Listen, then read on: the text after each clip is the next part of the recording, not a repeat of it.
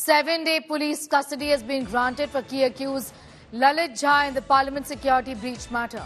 Delhi police was insisting on 15 days. However, the Delhi's Patiala House Court has granted 7 days custody. Lalit allegedly destroyed the phones of the accused in this case, and this is what he did when he went to Rajasthan, is what we know. The court has now, in fact, allowed the Delhi police to have custody of Lalit Jha for 7 days, like the other accused in this case. In fact, the other accused in this case have been granted 7 days police custody. This time, as far as Lalit Jha is now being seen as a key conspirator and all of this is concerned, he too is going to be in police custody for 7 days. Shrishti has more details on that story, reporting from inside Delhi's Patiala House Court. Essentially, Shrishti, 7 days for all the accused in this case, though the police in the case of Lalit was pushing for 15 days.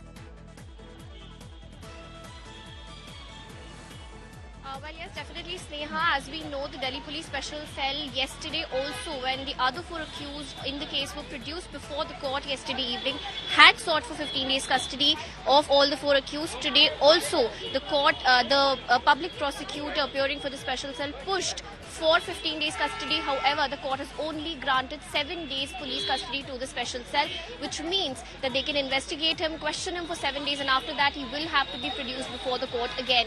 Now, coming to the grounds that they have told the court as to why they need him in their custody, the Delhi Police Special Cell has said that they need to recover the phones which were used by Lalit, because it is only through the phones that they can find out which person, the other people who were involved in this matter, and also who was giving them the instructions. They have said that they want to unearth the larger conspiracy in this particular case, which is why they need him to be in custody. They informed the court that after his formal arrest was made last night, he was interrogated for several hours, during which Lalit has in fact told the police about the motive as to why all of this was done. However, the public prosecutor did not reveal the motive in the open court, saying that the same cannot be read out in the open court hearing. But they definitely know the motive behind this entire the issue, the security breach that was conducted by all these people in conspiracy with each other. One big statement, however, from the public prosecutor was that after his interrogation that was conducted for a few hours, it has been revealed that he is in fact the mastermind of this entire case.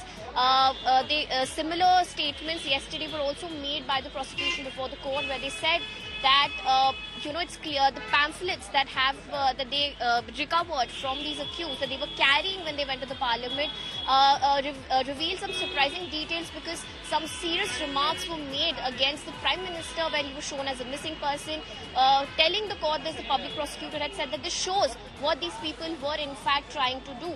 In sections of UAPA, which is the anti-terror law, one of the most stringent laws of the country, have been invoked against them. The Delhi Police Special Cell told court that the activity that has been done by these accused in fact does fall under the category of a terrorist act, a major security breach, and they have called it a well-planned attack against the parliament. It is important also to note that this entire incident did in fact take place on the anniversary of the 2001 parliament attack. As of now, all the accused are in 7-day custody of the Delhi Police Special Cell. The Delhi Police Special Cell will be taking them to different locations, because remember, not only are all the accused from different states, different parts of the country, the products that were used by them, including the smoke canisters, the shoes that they used to hide those canisters, etc., were all brought from different states of the country, and the Special Cell needs to take these accused to all those places and go further in their investigation.